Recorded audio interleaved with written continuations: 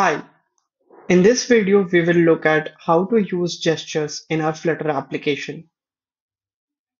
Gestures are a key part of our Flutter toolkit. They allow you to create interactive and responsive interfaces that respond to user input in a fluid and natural way. First, let's take a look at the different types of gestures that are available in Flutter. There are four main types of gestures. Tap. A tap gesture is triggered when the user taps on a surface. We then have drag. A drag gesture is triggered when the user starts to drag their finger across a surface. Then we have swipe.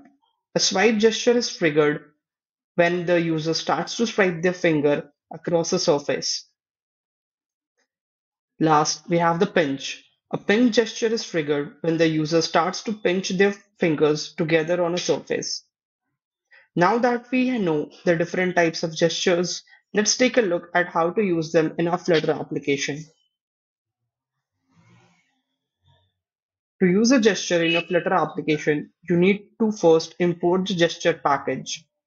This can be done by adding the following import line to your imports. Once you have imported the gesture package, you can start using gestures in your code. To use a tap gesture, you need to create a tap gesture recognizer.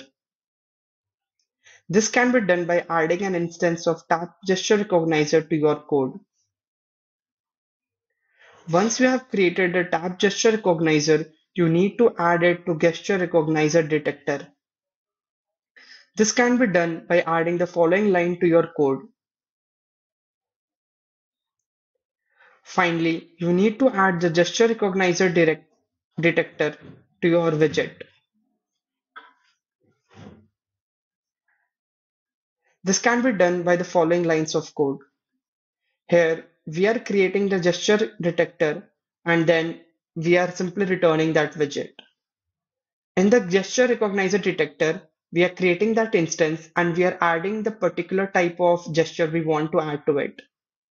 So here we can see that in the gesture recognizer, we are creating or we are adding the tap gesture recognizer to the add gesture recognizer method. Similarly, like tap, we can use the drag, swipe, and pinch gesture recognizers as well. We need to simply follow the steps that we followed for the tap gesture recognizer. We have to import the lines, and instead of tap gesture recognizer, we need to create the drag, swipe, or pinch gesture recognizer. Create a gesture recognizer director, and in the add gesture recognizer method, instead of tap, add the drag, swipe, or pinch gesture recognizer we want to add. Then create the widget like we did in the final step and add the particular gesture recognizer that we want. In this way, we can add gestures to your Flutter application.